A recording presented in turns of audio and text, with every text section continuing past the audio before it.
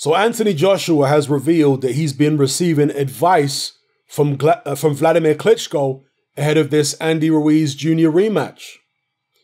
Not a surprise, because the two guys have stayed in touch over the years, not just since they fought, but even prior to that, when AJ was one of Klitschko's sparring partners. So they stayed in touch. The two men like each other. They get along well. Unlike Lennox Lewis, AJ says that Wladimir Klitschko reaches out to him and offers him advice on a regular basis. He says Lennox Lewis never has. Okay, that's one of the issues he's had with Lennox Lewis and the way Lewis has been talking about him. But that's a side note. Let me quote Anthony Joshua here, what he says about Klitschko. He says, Klitschko said loads of stuff to me. Vlad was definitely ahead of the game. He's more disciplined than me. He's more diplomatic. He was giving me dietary and training advice, and that is maybe what people are talking about now when they see a difference in my body. Maybe that's why, because I've adapted some of his teaching. My weight may fluctuate. He goes on to say, there's nothing I've missed about being world champion. I've always said the belt should never define the man. I walked as a champion before I even had a belt. This is fighting. One loss doesn't take the spots off a cheater. We don't play games when it comes to boxing. We're serious. And after I took the loss, I've had time to reflect. I now have things to prove to myself. I want to take it more seriously because I'm going to that next level. So, taking advice from Klitschko, dietary advice and all that kind of stuff.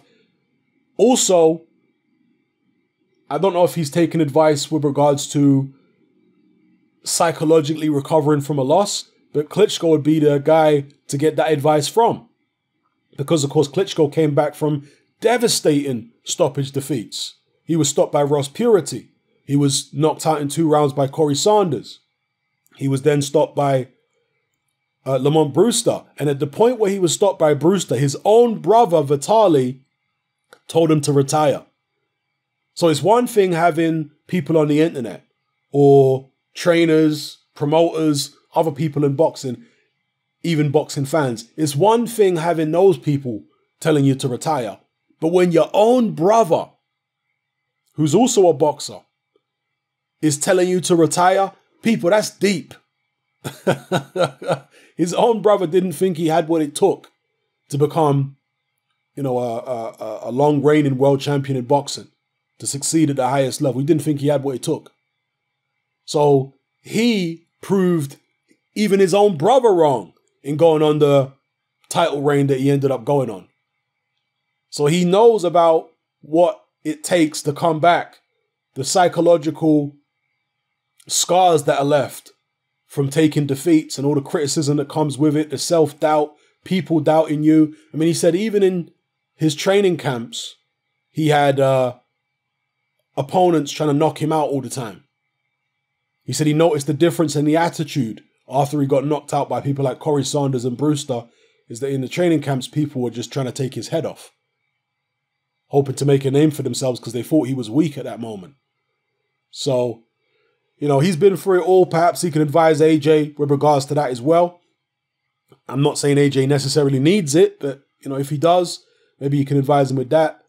And again, the training methods and what have you. And I do have to mention, in all fairness, the fact that Luis Pabon, I've done a separate video on this, but Luis Pabon is going to be the referee for AJ versus Ruiz. And of course, Pabon infamously refereed Klitschko Povetkin, which was one of the most scandalous reffing performances I've ever seen in my life.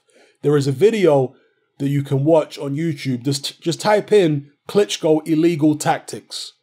And it is a video which will show all of the clinches that happened in the Klitschko-Povetkin fight. Not just clinches, but many, many times when Klitschko would throw Povetkin to the ground, where he would lean on him to such a degree that Klitschko's feet would leave the canvas because he was putting so much pressure on Povetkin's back, leaning on him. Absolutely disgraceful performance. With that being said, I've never seen AJ clinch excessively in any fight.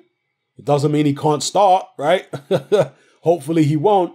But yeah, I've never seen him implement those kind of excessive holding, illegal holding really, because when holding is excessive, it's illegal. I've never seen AJ do that before. So, you know, I have to throw that out there as well. And as I've said in another video, Luis Pabon may have been selected partly because he's the referee that did the Groves Callum Smith World Boxing Super Series Super Middleweight Final. That was the last major boxing event in Saudi Arabia. So maybe that's why he's been brought back, or at least part of the reason. But yeah, what do you guys think? AJ getting advice from Klitschko ahead of the Ruiz rematch. Will it make the difference? Will it ensure that AJ wins? Or will it be repeat? Is this a good person to take advice off? I'm sure there are going to be some of the PBC dudes out there saying, no, he needs to take advice from Lennox. I mean, I personally think he needs to take advice from Klitschko. That's what I would say. I think advice for Klitschko more so than Lennox.